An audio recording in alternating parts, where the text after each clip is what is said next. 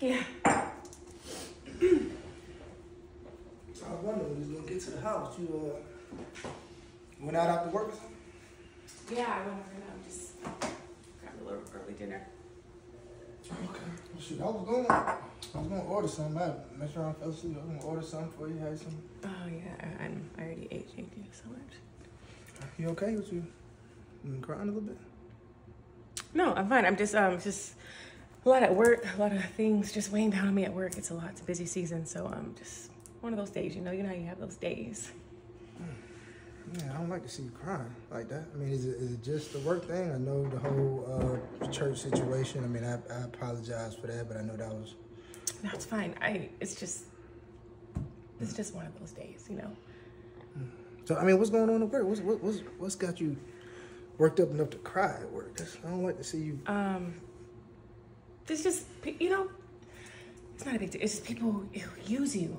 People use you and misuse you, and people that you're good to. It's just, it starts weighing down on you over time. It's not. Is it Mr. Stovall? Because I know how he can be sometimes, and I know he gets head over heels with what he got going. Is that? It's a cluster of things, honestly. It's really nothing you have to worry about. People using you at work. That's, you know, sometimes I feel like people just kind of get ahead of themselves and they feel like they can talk to people in the old kind of way, and I don't want that to happen with you, Ernestine. If I need to go up there and talk to somebody. No, you don't. It's just, you know, maybe it's a me thing, you know? Maybe it's me. Maybe there's something that I do to people that make them misuse me, lie to me. Maybe it's me. People Maybe lying to you at your job. So, yeah, I don't like all that workplace foolishness going, especially because, Ernestine, honestly, I know that we going through a lot in the divorce and everything, but you're still a great person and a great coworker. I've seen you, you know, just extend yourself above and beyond for your coworkers. So I know how you can be in terms of you're giving, and I don't want people to take advantage.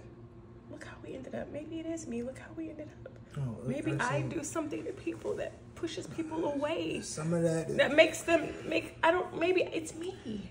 I'm accountable for my part in our marriage going south. It's not just you, but I don't know. I just want you to know that I cherish you as a person, and I never want to feel like I'm using you. And if you ever feel that way, you know, let me know. But I truly feel like whoever is using you at the job, God got your back, and they're gonna get what they deserve. Yeah, you're right. No, I'm sorry about that. Yeah, it's okay. Thank you. Yeah. Thanks, Jeremy. I appreciate it. Yeah. If it makes you feel better, I didn't really drink that much tonight.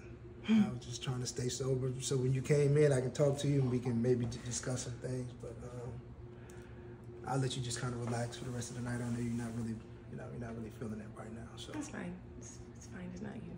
I'll be good. Okay.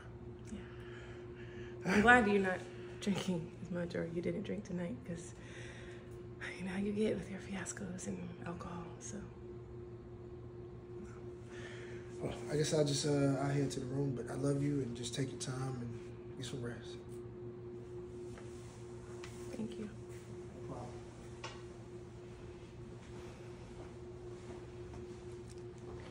problem.